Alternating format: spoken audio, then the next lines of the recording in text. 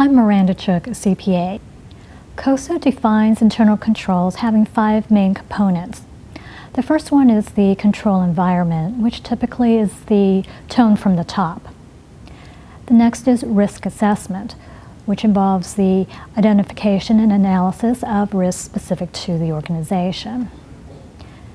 The third are control activities, which is the set of policies and procedures used to operate the company. The next control relates to information and communication, which typically refers to the computer systems in place at a company. And finally, there is monitoring, which relates to how an entity monitors its internal controls over time.